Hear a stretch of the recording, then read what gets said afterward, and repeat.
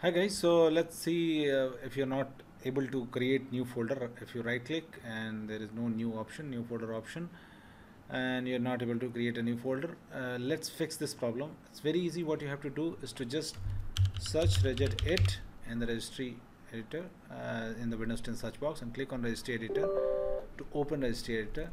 Now you have to go to this location: HKey class root, directory, background, shellx, and context menu headers. Key class root, then after that we have to go to directory, okay, directory, then background, then shellx, and then context menu handlers.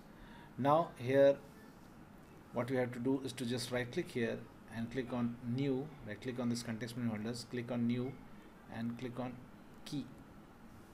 Now we have to create a new key named new. Okay, the name of the key will be new. Now just being new key selected, we have to go to the right side, and here there will be one default entry will be there. Just right click and click on modify to modify it. Now just paste this value data. Okay, just paste this value data. I have pasted this value data in the description of the video given below. Just find it from here.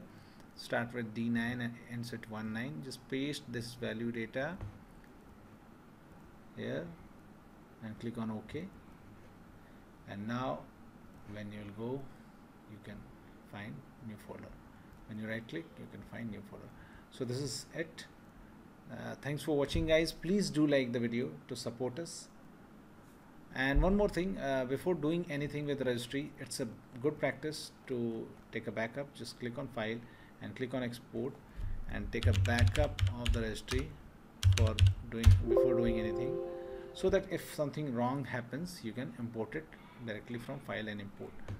So it's a good practice. So that's for the video. Please do like the video to support us, and thanks for watching the Geek page.